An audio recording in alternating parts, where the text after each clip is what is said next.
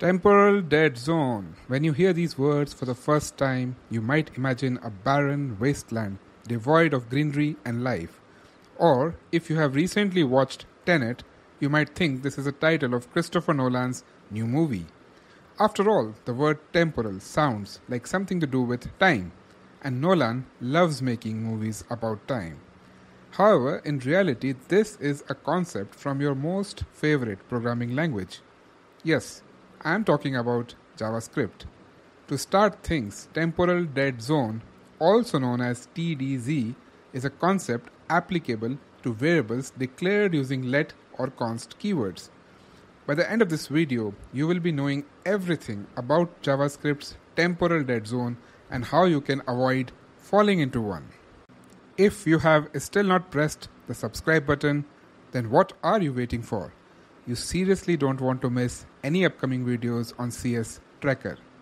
So what really is the Temporal Dead Zone? To understand the concept, it is better to begin with an example. Look at this console.log statement within a set of curly braces. If we simply execute this single file of JavaScript, we are going to get a reference error. The variable greeting message is not defined. The message itself is pretty self-explanatory. JavaScript has no clue about this variable. We never declared it in our program. Sorry JavaScript, we will make amends. Let us tweak our program a little bit. After the console.log statement, we declare another variable and call it just name. Then we declare the greeting message and initialize it with a simple text message. And finally, we log the greeting message along with the name variable, just a basic concatenation. This time again, we get an error, and that too on the very first line of the program. But this time, there is a difference. The error message says, cannot access the variable greeting message before initialization. If you remember, the previous message was that the variable is not even defined. So, what does this signify? It signifies that even though we have declared the variable greeting message on the third line, JavaScript is actually aware of its presence right from the beginning. However, since we have not initialized greeting message or declared it, we are not able to access the variable before that happens. In other words, the variable greeting message is in the temporal dead zone. To summarize, the temporal dead zone starts at the beginning of the scope, in this case the first line after the curly braces, and ends at the line where the variable is finally declared, the third line in our case. Having said that, it is also important to note that the temporal dead zone depends on the order of execution rather than the order of position in your source code. Let us look at another program. Here we have a function sayGreeting. Its only job is to log the contents of the variable greeting message to the console. Outside the function definition, we declare and initialize the greeting message variable and then call the sayGreeting function. What do you think will be the output of running this program? There will be no error. In fact, the program will work absolutely fine and greeting message is displayed. At first glance, it may have looked like greeting message is inside the temporal dead zone when we use it within the sayGreeting function. However, the order of execution matters. The sayGreeting function is called after the greeting message is declared. This means that when the function is actually executed, the greeting message variable is already out of the temporal dead zone. Therefore, no errors from the program. Now that we have understood the meaning of temporal dead zone, it is time to look at some interesting cases that emerge because of TDZ and lexical scoping. As you may already know, JavaScript follows lexical scoping, meaning a variable may only be referenced within the block of code where it is declared. However, this leads to some special situations when we use var and let together. Look at this first example. We have a function called increment. It has a counter variable declared using var. If the value of counter is truthy, that is greater than 0, we declare another variable counter using the let keyword. and assign it a value using counter plus 1.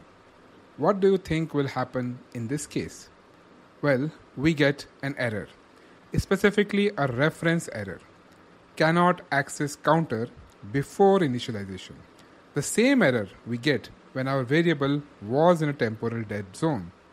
But we had defined our variable counter at the first step itself. There was no way the variable was in a temporal dead zone. Order of execution also appears correct. It seems JavaScript has lied to us. Hang on. The reason for the error is lexical scoping.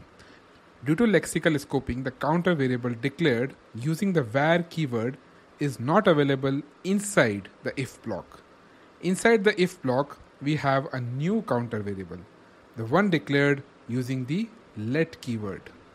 The counter plus 1 statement throws an error because declaration and initialization of the let statement was not yet finished, which means that the counter variable inside the if block is still in the temporal dead zone. The let keyword limits the variable's scope to the block where it is declared. Until the declaration is completed, the variable stays in the temporal dead zone. JavaScript is still playing by the rules. Let us look at another case to complete our understanding. In this very simple piece of code, we declare a variable counter using the let keyword. Then we introduce curly braces to create a scope. Within that scope, we declare the counter variable once again, this time using the var keyword. What will happen when we run this program? Surely the code should work fine. The two declarations of the counter variable are in completely different scopes. Little do we know that JavaScript can be brutal. When we run this program, we get an error. In fact, this time it is a syntax error saying identifier counter has already been declared.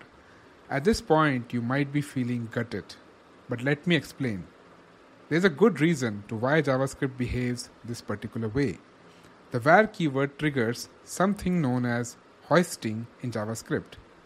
While HOISTING as a topic demands its own video, the simple point is that the var keyword will result in the counter variables being hoisted to the top of the program, essentially making it a global variable.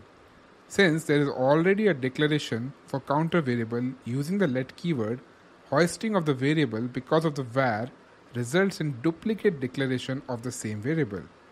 Hence, the error. You could potentially think about more such cases. The point, however, is that the temporal dead zone exists just like the Bermuda Triangle, and our job as a developer is to make sure that we are aware of how it works and design our programs accordingly. I hope this video will help you in doing that. And if it does, don't forget to subscribe and press the bell icon.